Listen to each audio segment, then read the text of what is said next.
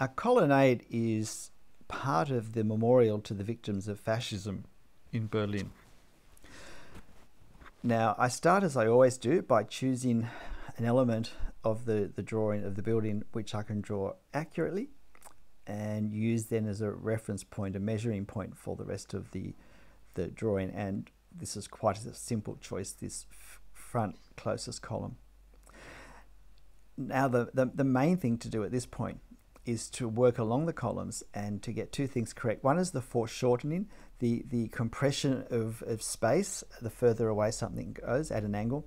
And so the columns get narrower and the spaces between them become, in effect, closer.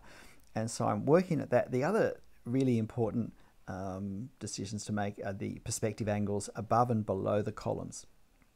And it's getting both of these things correct, the angles as well as the foreshortening, which will determine if I get the, in effect, the effect of the width of the portico correct. And so now I'm just establishing the depth with this end part. Now I make two fundamental mistakes in this drawing, and I'll tell you at the end, so see if you can guess them. They're pretty significant ones, they're not little fiddly things. So I've put that figure in, just moved it slightly to, I think, put it in a better position, and I put the stairs in place. And now I'm pushing back into the detail further in the portico. It's important with these details to keep the perspective lines going to the same vanishing point. This is a two perspective point vanishing point drawing.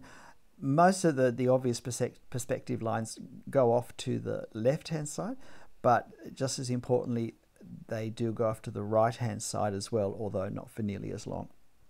So just doing those supporting beams under the portico and a bit of detail on the entablature,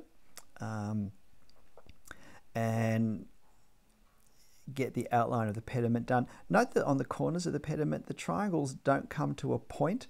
They actually come to a small straight line, not to a point. I often see people draw them to points, and it's just because we think triangle and we haven't looked carefully enough to notice. Now there are all these small sculptures on this building, and it's tempting to leave them off. And I think we make one of two mistakes. One is we don't draw them at all, and the other is we try to draw them in too much detail. And the trick is to draw enough to suggest them, but not so much that we draw attention to what can end up a very overworked element if we're not careful. So the important thing when we draw them is to draw them as simply as we can and create the effect, just finishing the portico, which goes back quite deep. And it's important to get that because it gives a sense of the columns coming forward from that wall. So here I am filling in these little winged victory statues. This is a Greek temple, so even though they look a bit like angels with their wings, they certainly wouldn't be angels. They could represent the Greek goddess of victory, Nike, since this was originally built as a celebration of Prussian victory over Napoleon, I believe. And the same with these statues in the pediment. It's important not to overdraw them. The effect of the statues is important. It's going to look very empty if we leave them out, and yet we don't want to kind of be drawing little figures because we'll probably not get them right, and then they'll just look like they're falling out or they're silly. So it's probably worth, if you can, zooming in on my choices for the line work there. And now I'm just drawing the other a small part of the left hand side here. And then I'm going to start on the tone work. Now I'm using Copic markers, neutral grey. They come across as a bit lighter in this than they do in life because I've had to tweak the light a bit just to make the video look a bit better. So I'm using N4, which is the 5th grade of the neutral grey colour, because there's an N0 as well.